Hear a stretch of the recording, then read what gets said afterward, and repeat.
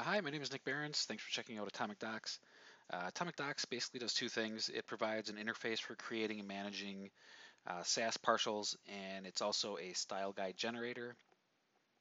As far as the SAS partials, this is what a typical partials directory could look like for me if you're using Brad Frost's Atomic Design Principles. This would be my molecules directory. As you can see, several partial files, and then if you look at the molecules um, root SCSS directory, you'll notice all the import strings that you have to write. Um, this gets old after a while having to do this for every single component, so I created an interface for creating the files and then writing the import strings to do that automatically for you. That's the first part. The second part is the style guide creation. Okay, so let's go ahead and create a component here and give you a better idea of exactly what I'm talking about. Components get grouped into categories. In the atomic design world, your categories would be like atoms, molecules, organisms, etc.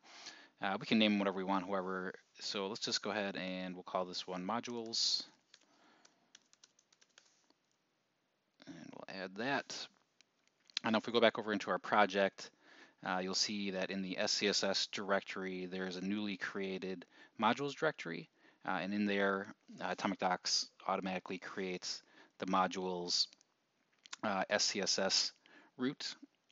And then in the main SCSS file, you'll also notice that the modules SCSS string has been created for us. Okay, so let's go back and create the actual component. We're just going to go in, add component. We'll call this one box. Give it a note. This is the box component, maybe. Click add. All right, now if we go back over to our project again, you'll notice in the SCSS directory, you'll see that box has been added to the modules directory. And then in the modules file, you'll see the string, the import string for box has been created. So let's go ahead and open up our box SCSS file. Let's add some styles. We'll go with a width or something. There we go, width of 300 pixels. Do a height of 150 pixels. Background.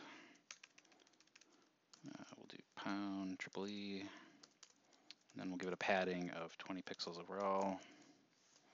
Save that out.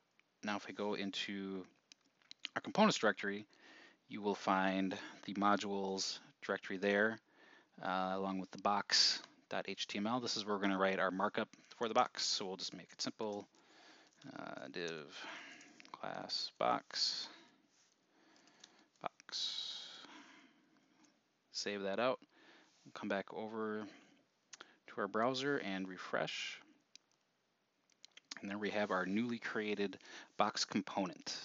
Okay, now let's take a look at managing our components once they're created. I'm going to start off by creating a new category here called objects. Add that.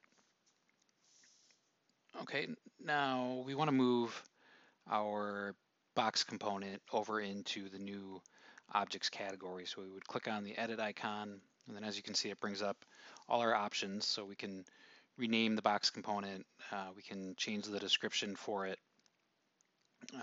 we can delete it, and then we can move it, which is what we're going to do now. We'll select objects, that's our only option. Click move, and then there you go. You can see it got moved over into the objects category. Then over in our project, you'll see that the box component has been moved out of modules and now into the objects directory there. And then you'll also notice that in modules, the string for the box component has been removed from there and then added to the root objects SCSS file. And also over in the components, you'll notice that it's been moved out of modules and into the objects directory up there. Okay, so let's go ahead and use our new component in our actual project. Let's go ahead and open up our index file. We just need to make sure that we're linked to our style sheet. as you could imagine, you could just copy and paste the code into the document, save that out. Let's go to the root of our project, and there's our box component. Alternatively, you can just use like a PHP include here, and then that way it's pretty easy to keep your style guide and your actual project up to date, which can be pretty handy. But yeah, thanks for checking out Atomic Docs, and you could see more in the documentation. Thank you much.